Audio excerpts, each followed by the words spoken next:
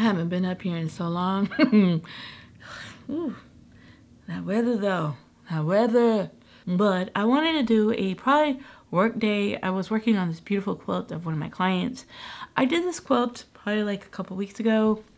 Yeah, because we dealt with a snowstorm and I couldn't do anything because I had no power. But we're gonna have fun today. There's electricity, there is light, there is power. Oh my God, I'm so thankful. I am so thankful that it's sunny outside, the snow disappeared, and you know, my dogs are bathing outside like it's sunlight. I should go bathing outside because I need some vitamin D, but you know, I'm just so grateful. It's such a blessing. Nothing to complain about, just be thankful. So I ended up working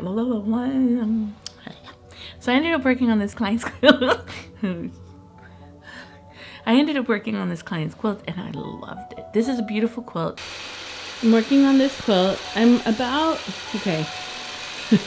I think I did 10 rows. One of the things I'm having to worry about is like this line, bows, borders. Another thing I'm worried about is this is the design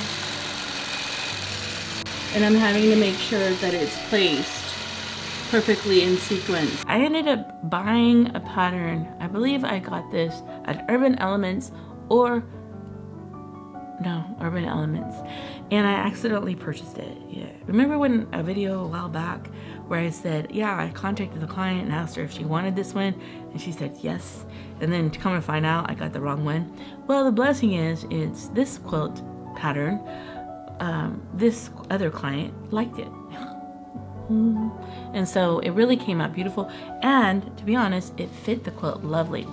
I had to kind of trim out some sections, and that's where this is a trim out here and a trim out here. It was a diamond pattern, which was really pretty. The only issue with it is you had to crop the top of it off so you didn't have any voids, and you also had to crop the sides of it off so that it filled the space with quilting and you didn't have like chunks of area that weren't quilted, because the design went off and then you'll have like a missing triangle area.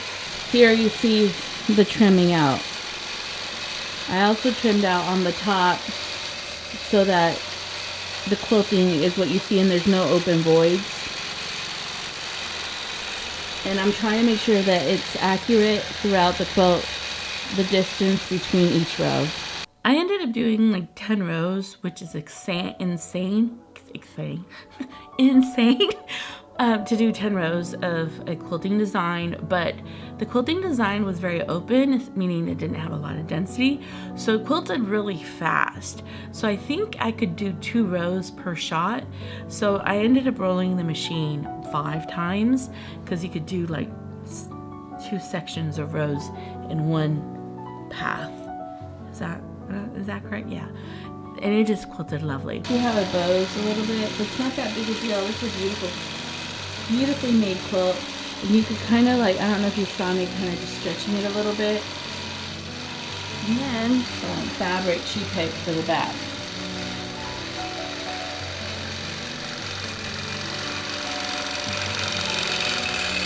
One of the issues with this quilt is at the very bottom I started seeing it kind of like veered to like angle downward and wanted to take a nice left.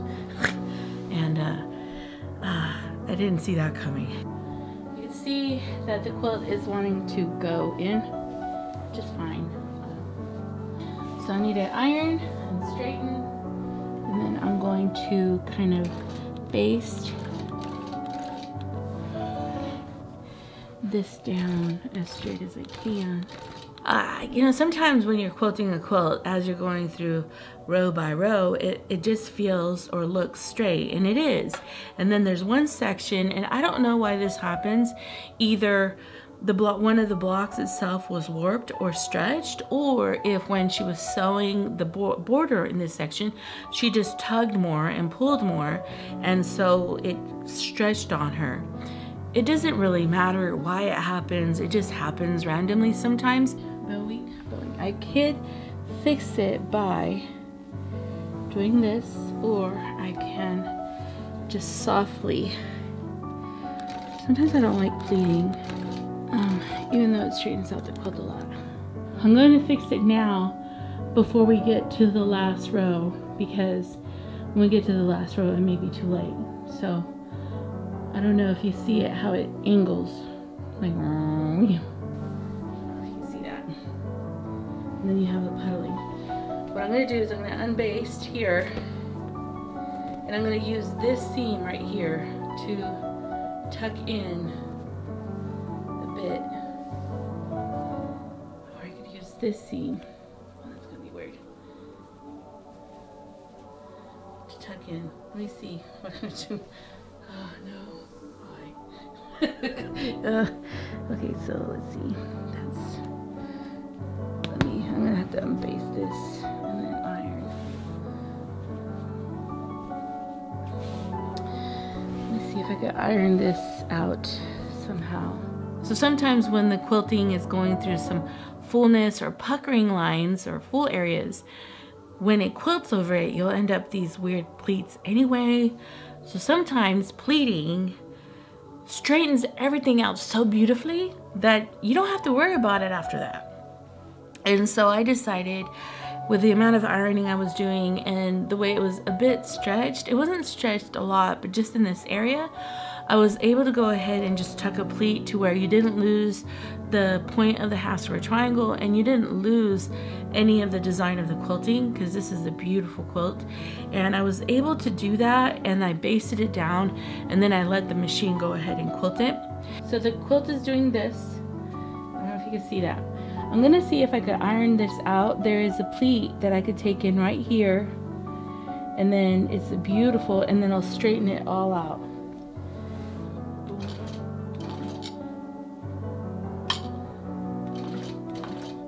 I just basted here. I'm gonna try to see if I could kind of iron this so that I'm just taking up right here.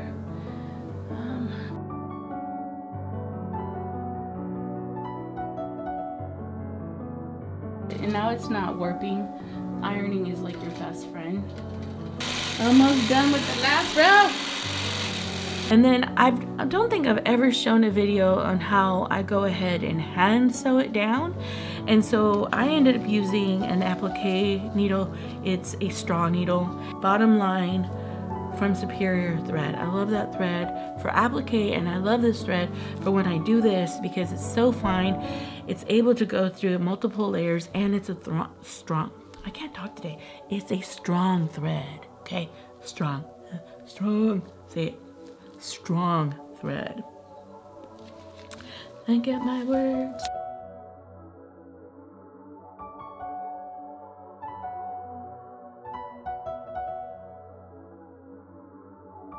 I went ahead and I stitched it down, and I'm just going to share with you the process of how I stitched it down.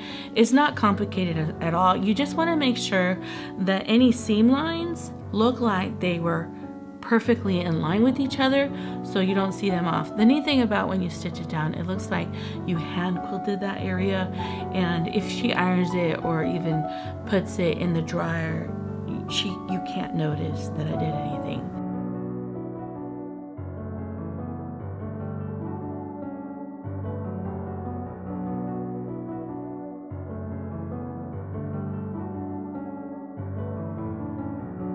Of course, I let my client know that I did this so that she's aware, but if I wouldn't have told her, she would never know. And so here I'm showing you the process of how I stitched it down, and I'm just going to share with you different views of how it looks. Now, this quilt was gorgeous.